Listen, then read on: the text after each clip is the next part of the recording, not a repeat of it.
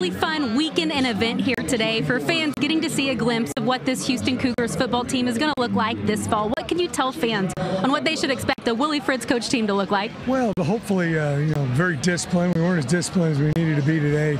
Played everybody, which was great. Everybody got an opportunity to get out there and block and tackle. And, I think the highlight of the weekend really was all the alums coming back. We had 157 alums come last evening to the event. We had a lot of them here on the sideline with us, and it was just a great weekend of celebrating Houston Cougar football.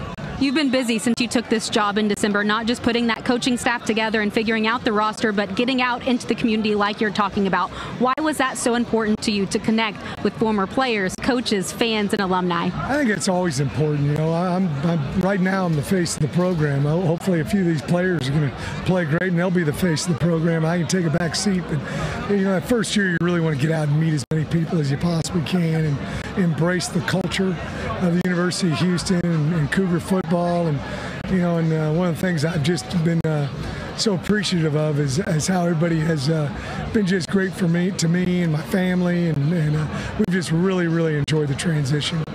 Coach, it's hard to believe that spring ball is in the book. You have these 15 practices. You've got to see this team and figure them out a little bit. What excites you the most when you think about the potential of this group? Well, we got some guys. I think defensively we've got decent depth, and we got some guys that can play power forward football week after week after week. Offensively, we got to kind of find our way. We're a little bit ahead on defense because I had my defensive coordinator and his staff all has worked with him before, so they kind of knew what the left hand was doing with the right hand and all those things. But it's good. We got to work on a lot of the basics of football, and I think we took a step in the right direction. Well, you got fans, Case Keenum, everyone excited about this upcoming season. Thank you so much, Coach. Thank you. Go Cougs.